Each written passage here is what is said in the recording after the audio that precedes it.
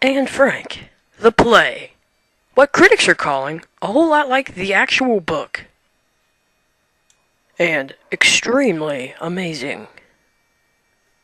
A truly harrowing story that is true. Follow Anne firsthand as she unveils her remarkable experience as an oppressed Jew in the Nazi rise to power. A never-before-seen take on the book, Anne Frank, A Diary of a Young Girl.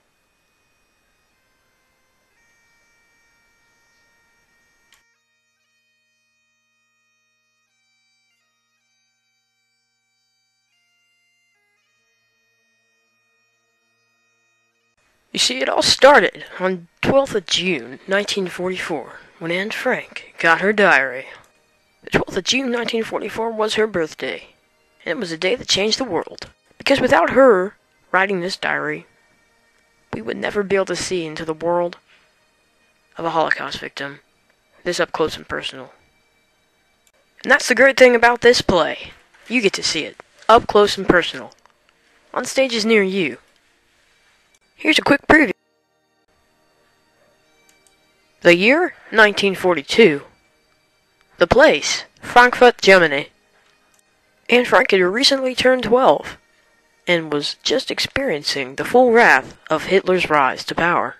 On August 21st, 1942, Anne went to what she deemed the Annex, where she stayed for 2 whole years, hiding from Hitler's regime.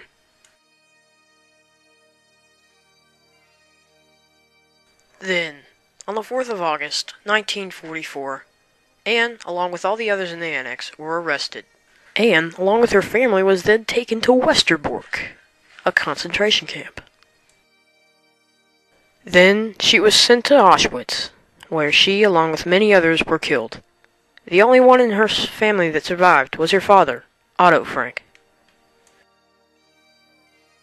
Several years after the Holocaust, Mr. Frank discovered Anne's book and began to read it.